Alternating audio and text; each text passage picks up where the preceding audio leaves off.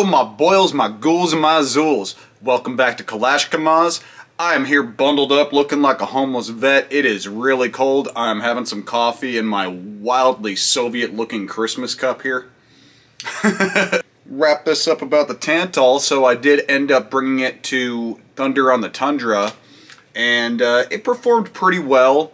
It was its first outing at a competition, so had a couple of growing pains trying to figure out what kind of ammo this thing likes. It does not like 69 grain, and honestly, the higher grains doesn't really run that well on it. So I did get a couple issues that were probably just mag related, maybe ammo related, a couple failure to feeds here and there, and I did get a couple light primer strikes. So I arrived at Thunder on the Tundra the night before.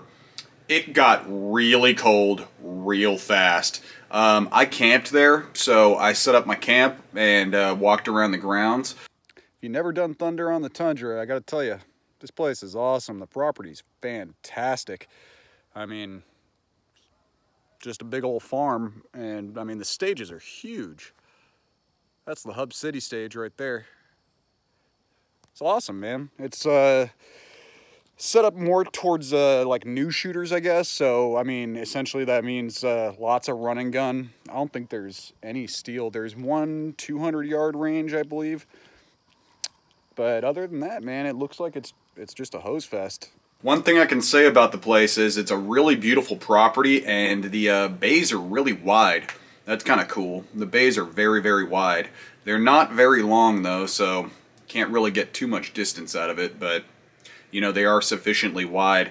One thing I gotta say though is they are just concrete blocks, and I mean, there's holes you can see through in those things, so I don't know how safe that really is, especially with the amount of ricochets that were going over our heads all day. My God. Got up bright and early the next morning, and it had dropped to snow temperatures by the morning, so it was pretty cold. Luckily, I had plenty of cold weather gear with me, and I wore a Ukrainian Ground Forces cold weather uniform, so it was very helpful. They're fleece lined. The stages were a short walk through a field from the camp, so I walked over in the morning after I got ready and attended the shooters meeting, and then we went off to our first stage. We had to wait about 45 minutes or so to start shooting. It was quite a while. They had to work out stuff with like timers and scoring and all this. Yeah, it wasn't together in the morning. So, yeah, we sat there and froze. By the time we started shooting, the sun started to come out, and it was getting pretty slick on the grass. Most of the stages were covered in grass. So, yeah, it was a little bit of a complication with the shoes. Wish I would have brought boots. It would have been nice. Unfortunately, I didn't catch a ton on film because, well, we were waiting around for so long. Every time I got called, I was like, oh, crap, you know, time to go. You know, they weren't too good about calling out shooting orders and stuff like that. So, anyhow, so luckily my eternal squad mate, Tommy, he was there to help me out, and, you know, he at least got some of my stages for me. So I started the stage, and you start with a single-shot shotgun, and you have to grab your ammo, run over to the shotgun, load it, engage a clay, reload it, engage another clay, you drop the shotgun, and then you have to pick up 3 like Homer's buckets full of water and run them back across the stage, and that's when you can grab your rifle and start engaging targets. And yeah, by the time I did that, man, I was already pretty cold, and it was real slick on that grass, so I just took it nice and easy.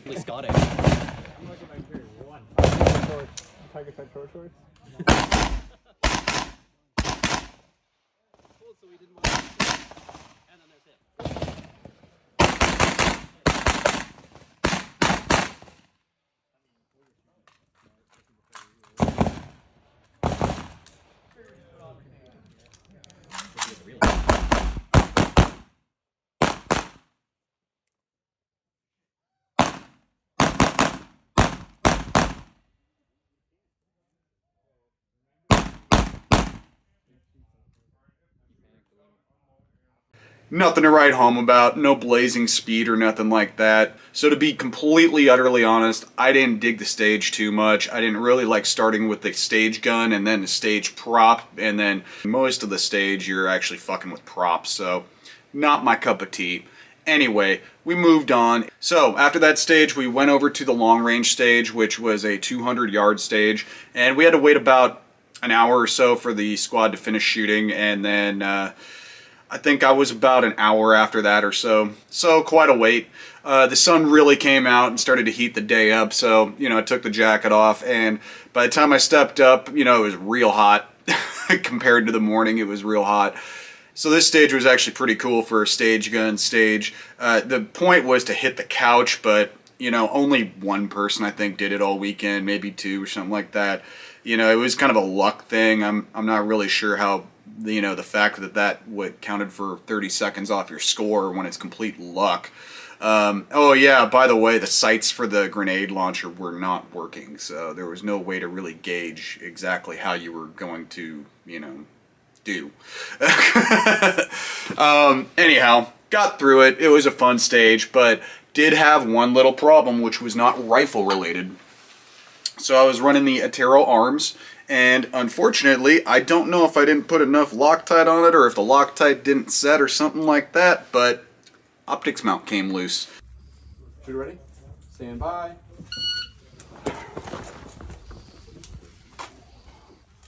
Can anybody have that water? Oh!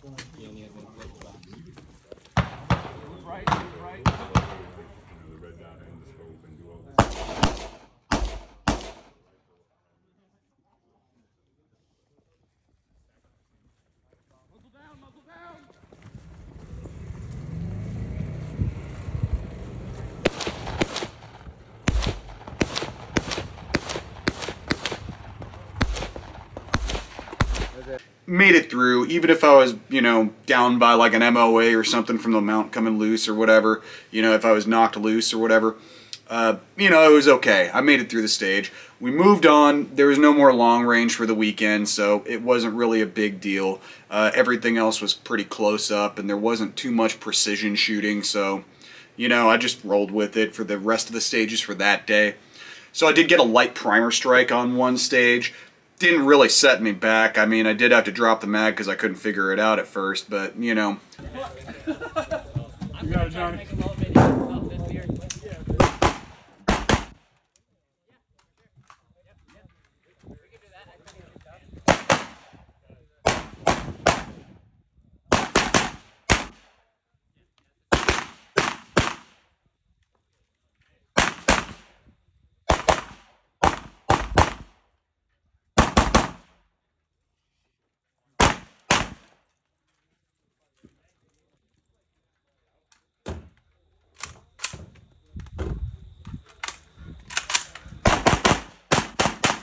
Whatever, that's figuring out problems on the clock, you know. I'm only in my first year of shooting competition, so, you know, actually I just passed my first year, so maybe we'll have to do like a retrospective video at the end of the year or something like that, because, you know, I've actually done a couple of these big competitions twice now, so, you know, it's kind of cool to see from, you know, first year to second year, so maybe we'll do something like that. So anyhow, back to the rifle. I didn't have any other malfunctions other than just the light primer strike and the optics mount coming loose.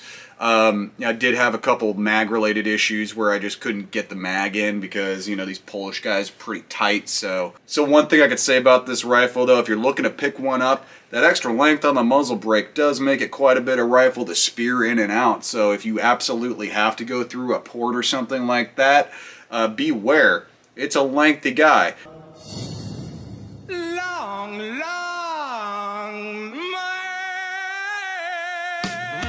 So if you're used to shooting something short like a Draco, or, you know, I shoot my M85 quite a bit, or maybe you rock a crank quite a bit, beware.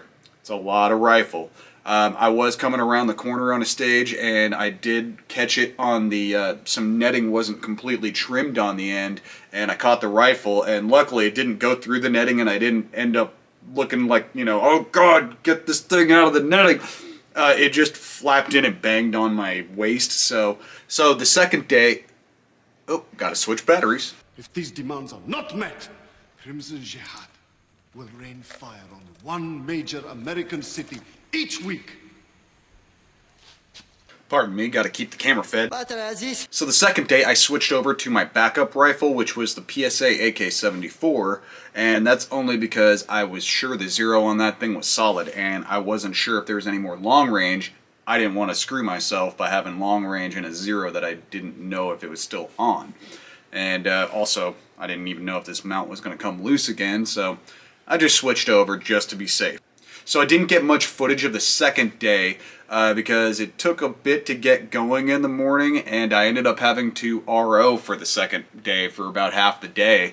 And, well, what was it, 2 or 3 stages or something like that. So we got going and did my first stage. I just ran through my stage real quick first just to get it out of the way. So, yeah, here's my stage. That was just real quick. You gotta stay with it. Stay with it. Get it back. Oh yeah.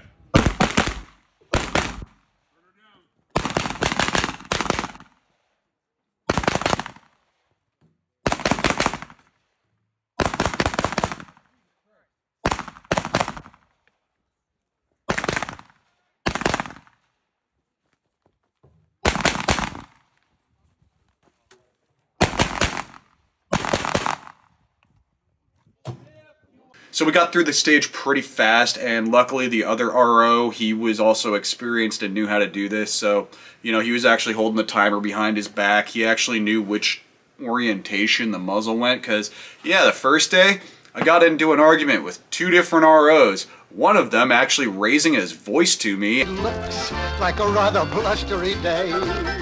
Yeah, about which direction the muzzle should go.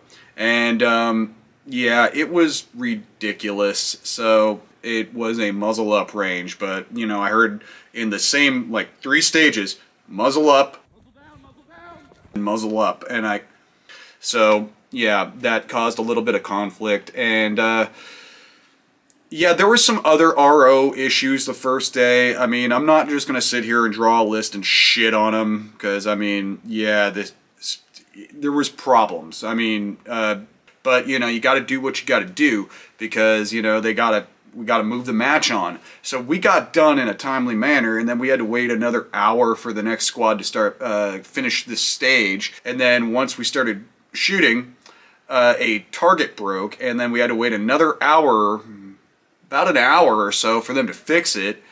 And so, you know, we finally started shooting and, you know, just got through the stage, and I was still ROing, so I didn't get any film of that guy. I did film my friend Tommy here, so.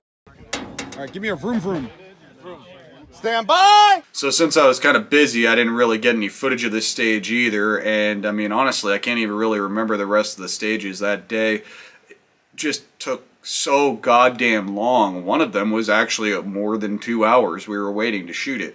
It was crazy. I mean, dude, it was literally dark when we got done. I'm like, whoa, dude, there's only 100 shooters at this entire match? What?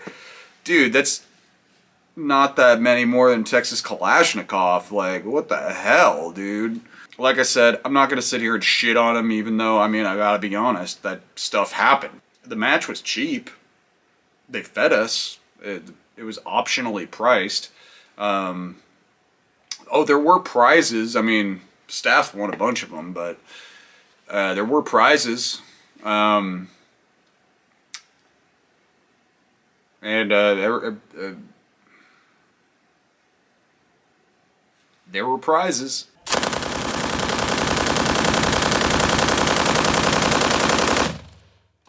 Fuck yeah. So subsequently, a couple weeks later, I did get a little bit more performance data on this guy at Red October. So my friend Addie was not originally going to shoot Red October, but she got a last-minute ticket, showed up in Boulder City, didn't have a rifle, but, you know, we made it work because that's how this community is. Pulled this guy out and said, you know, hey, you could either use the PSA AK-74 or this guy. I would say use the PSA simply because it's got a better trigger and a better zero on it. Yeah, so she said I'll use the Tantal, and yeah, it went really well for her. It had the Kalashnikov or Shark Tooth handguard on there, so I mean it's the perfect handguard. I'm just trying this reverse dong out here to see how I like it on this guy, which I actually like it. No problems actually loading mags whatsoever. So anyways, I just found some more gold paint. God damn it. Like fucking stripper aids, man. It's like you go to the fucking club and then you got goddamn glitter on you for the next 2 months.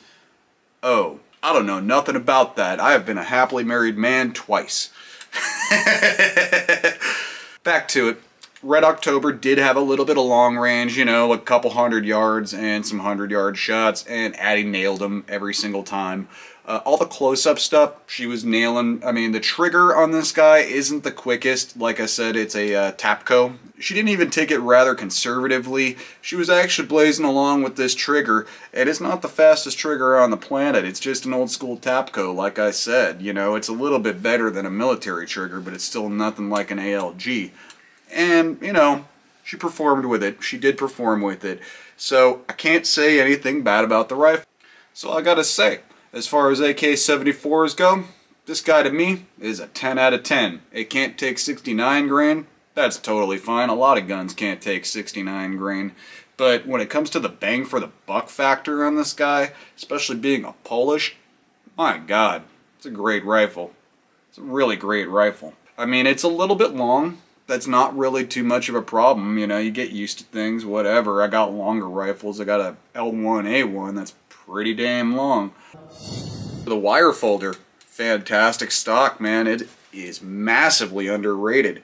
I don't know why there's a lot of people that don't like them. I mean, it's not the best for this particular optics setup, but if I was running irons, man, the cheek weld is in the perfect position on this guy. Yeah, you got that wire going into your face, but it's really not that big of a deal. And I have to say, as far as the rear end of a buttstock, the wire folder is my favorite. That grid on there, oh, it's fantastic, man. Because I like something with a little bit of purchase on there. I like something with a little bit of grip. That's just me. I've complained about slippery stocks in the past, so yeah, that's why I like these. I really like triangle stocks. I really like using the GP25s, the pussy pads. And, man, I can't say really anything bad. It's just a fantastic freaking rifle.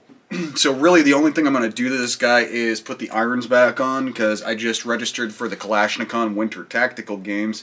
And I figure this will be a great rifle for that, because I'll get to use the bipod. Unfortunately, not going to be able to run a 69 grain through this, so if there's any real long range, might be a little problematic with 5.45, but it's only one stage and we do this for fun, so, you know, I'm just trying to improve. And, you know, that's one thing. Gonna practice some long range with irons. It's gonna be fun. It's gonna be fun. Using that Russian EOTech. Really, as far as rifles go, I don't really think you can beat an AK for iron sights outside of maybe an HK. HKs have fantastic iron sights as well, but you know, you got a really good set of irons on an AK.